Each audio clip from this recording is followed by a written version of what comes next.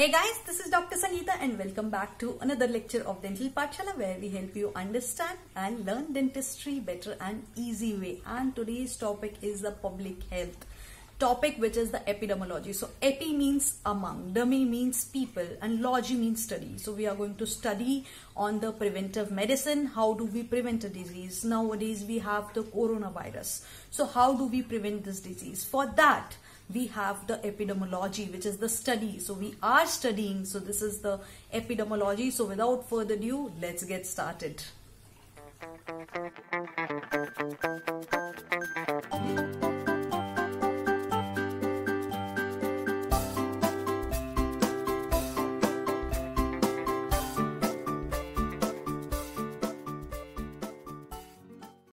Before we get started, make sure you subscribe to our channel and click on the bell icon so that you don't miss any of our future videos.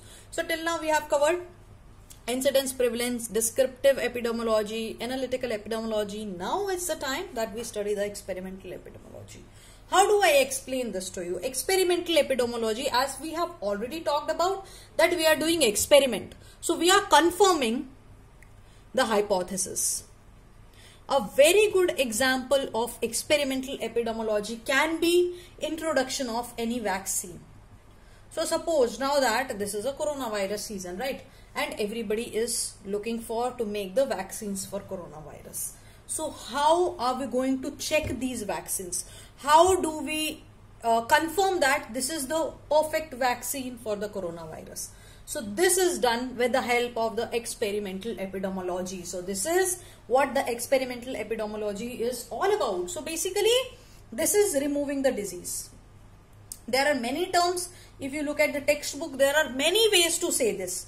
But the main thing is that we are preventing the disease. So how we are preventing the disease? Either with the risk factor or any other factor. Either by effectiveness, either by efficiency of the health services. So we have two kind of studies in the experimental epidemiology. That means we are going to do two kind of experiments. One are the animal studies. As you all know that before experimenting on the human beings, before the human trials, we have the animal trials, right? So we have animal studies. So animal, we are testing on the animal first, any drug, any vaccine. So we are testing on the animals first before testing on the human being. Why are we doing that? Because see, animals are easy to breed. Also, they can be manipulated easily. They can also multiply rapidly. So if we have to wait for the reproduction, multiplication of the human, then we have to wait for long period of time, right? So we do all these experiments in the animals first. But again, we have some limitations for the animal studies also. Like, not all human diseases can be reproduced on animal, first of all. If a disease can reproduce, then only you are going to make the vaccine, right? And also, not all conclusion can be applicable to the human beings. Then we have the human trials. So the human trials was done by the James Lind, and he conducted experiment on 12 soldiers which were suffering from the scurvy. He divided into six pairs and he did the intervention. So talking about the human trials, we have two kind of human trial. One is the RCT. This is not the root canal treatment. Then we have, see, this is the RCT. Then we have non-RCT. This is not the filling again. So RCT is the randomized controlled trial. So we know, what do you mean by term random? Random means you are selecting the target population randomly. That means the population which are in your cases or which are in your control. So basically the people whom you are experimenting on are selected randomly. That is why this is known as randomized control trials. So you are selecting the controls randomly. That is the randomized control trial. Non-randomized control trials are the trial in which there is no random. So there are a lot of bias which occur in non-randomized control trial, right? So also we'll be studying about the blinding. So talking about the randomized control trial. What is the randomized control trial? You are selecting the people randomly. So there are some basic steps in the randomized control trial. What are these steps? So the basic step, first one is drawing a protocol, right? You want a protocol. Then you will be selecting the population. So how are you selecting the population? We call it the reference or the target population. Then there is randomization. So in this you do I will be telling you how you do randomization. Then there is manipulation or intervention. So you are coming to conclusion of any particular experiment. So you are doing intervention, you are doing all the calculations. So you are doing the manipulation, you are giving the selective drugs and all to specific groups. So you are doing manipulation and intervention. Then is the follow-up. And then finally you come to exact conclusion. See, manipulation or intervention, you are giving the drug which is supposed to be given to that specific group. Follow-up is you are checking on the results. Then there is the assessment of the outcome. Then you check the results, you come to a conclusion about specific drug or vaccine, right? So, outcome. So, this is the whole story of the randomized control trial. So, reference or target population, what do you mean by this? So, you are taking a sample of people on which you are going to do this experiment, right?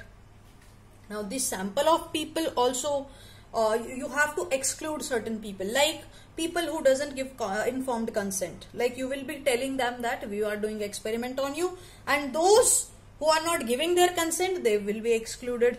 They will be excluded out of this study. And also who are not eligible. Suppose if we are studying any disease, suppose we are studying fluorosis. So those who doesn't have the fluorosis, they will be also excluded. So the people who are excluded will be excluding them first. Then we will come to the reference population or the target population. Now what happens? We are going to do randomization. What do you mean by randomization? Suppose I am doing a study on 30 people, okay? So suppose these are 30 people. So like that we have 30 people. So what I am going to do? I am going to make two doors. Right? So I am going to make two doors. Door A, door B. And I am going to tell these people that divide it into 15-15 and choose one door. Like that. So this is, we are telling the, so see, randomization is, one is going to be a control group.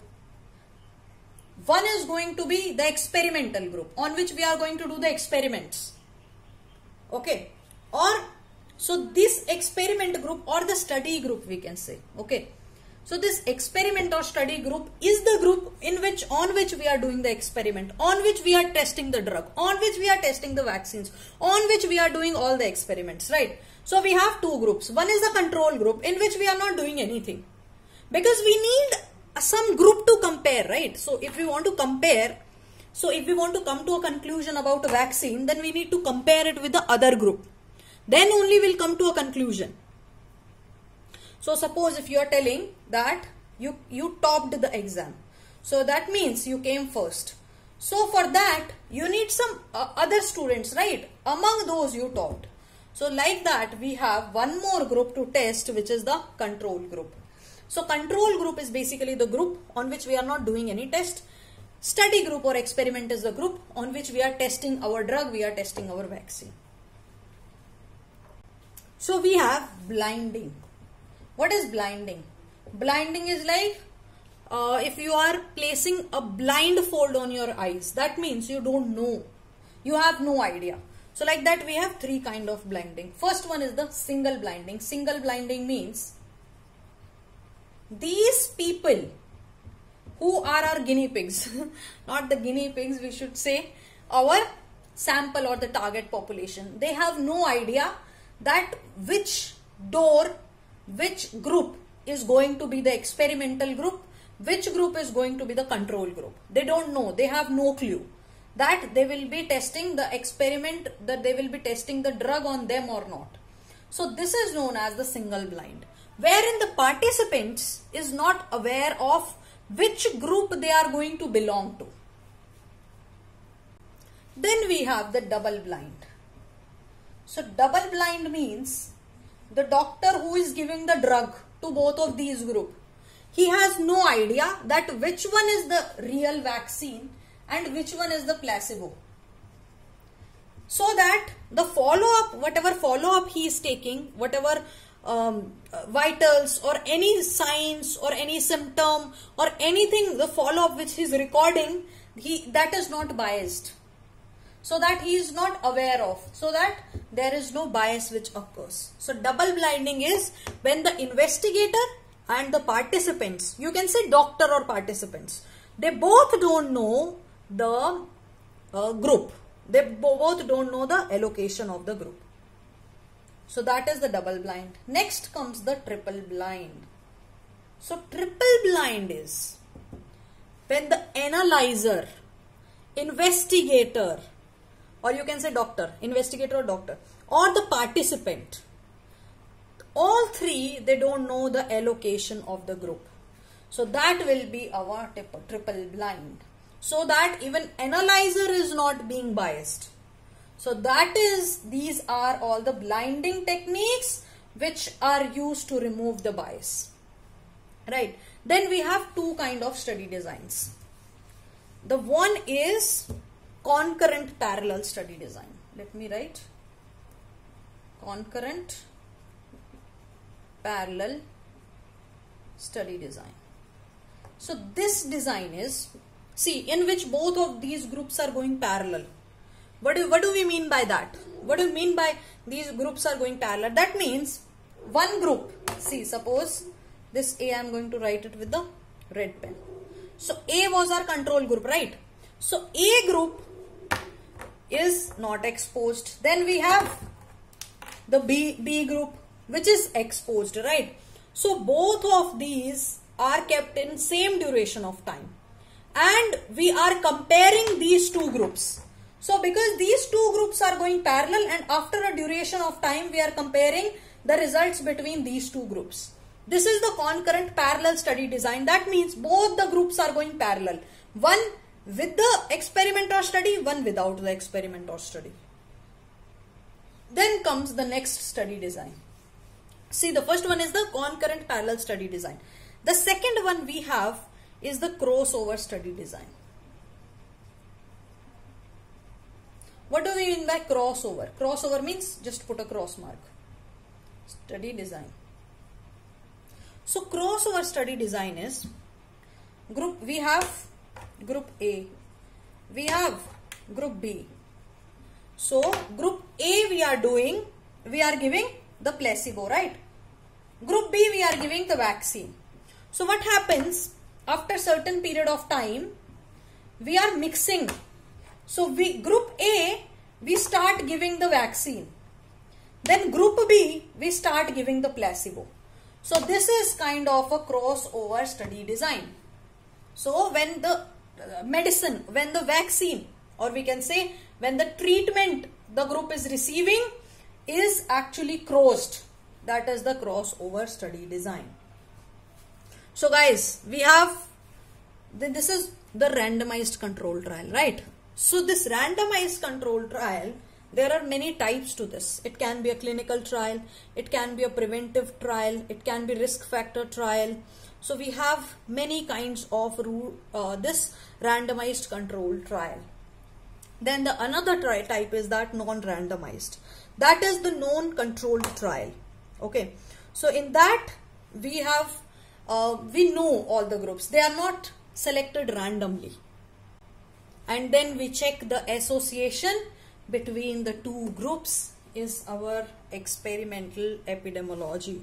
So I hope that you guys have enjoyed the epidemiology, and I hope that you guys are clear with the concepts of epidemiology. So if you like the video, give it a thumbs up. Also you can comment in the comment section below.